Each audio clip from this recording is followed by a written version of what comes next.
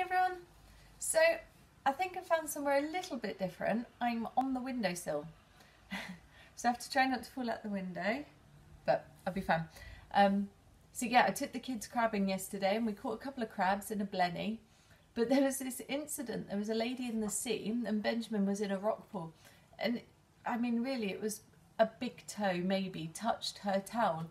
And she came straight out the sea, up the slipway, and was saying, we're not supposed to have contact at the moment and stuff. I just thought how hard it is. Like, within the last few months, our whole way of being has changed. It's not in human nature to stay away from each other so extremely. And it was just quite an eye-opener. I felt a little bit cross with her, but I didn't say anything. But yeah, poor Benjamin. So it was quite tricky, but it's hard, isn't it? It's hard to keep this in mind constantly, to stay away. It's not in our nature to do that, really. Today we're reading Protection in the Father, and I'm reading from 1 Peter 3 verse 18. It reads, "For Christ also suffered once for sins, the just for the unjust, that he might bring us to God, being put to death in the flesh, but made alive in the spirit." Can I show you a beautiful picture of God's love for you found in the story of Daniel? We saw how in Daniel's case the law of the land was violated, and how in spite of his love for Daniel, the king had to carry out the law and punish Daniel. If he hadn't, he would have been an unrighteous king. Now imagine if someone came again a year later to accuse Daniel of this crime and asked Daniel to be punished again. What would the king do? Would the king throw Daniel into the lion's den again? No. Daniel had already been sentenced. He had already paid the price for the violation of the law.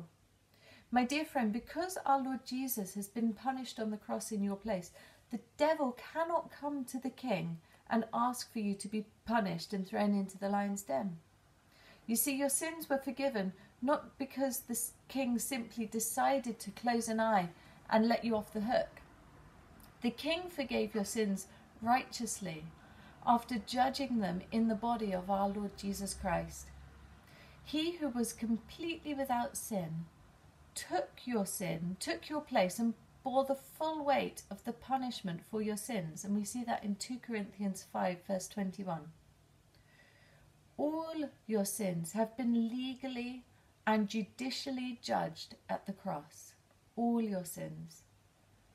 Because of his finished work, once you receive the Lord Jesus into your heart, God's justice and righteousness are now on your side. Do you know how much God loves Jesus? His beloved Son and the apple of his eye.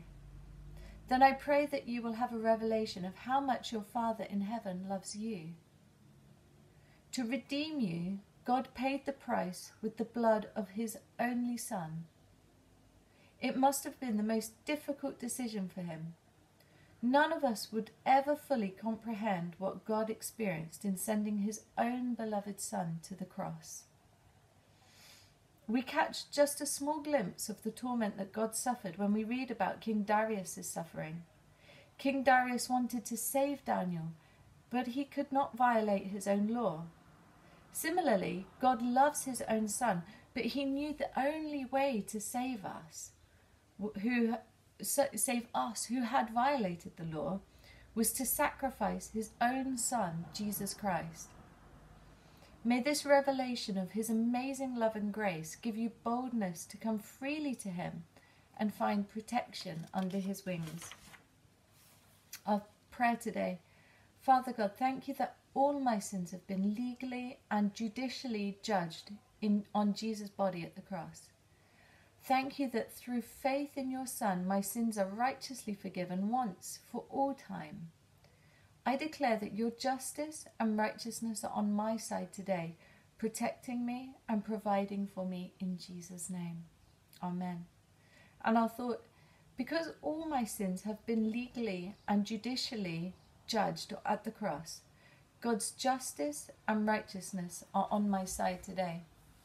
And I just wanted to add there that it's all of your sin for all of your life. When Jesus died on the cross, all our sin were future sins. So because we've been saved, it's not all our sins up until the point we're born again.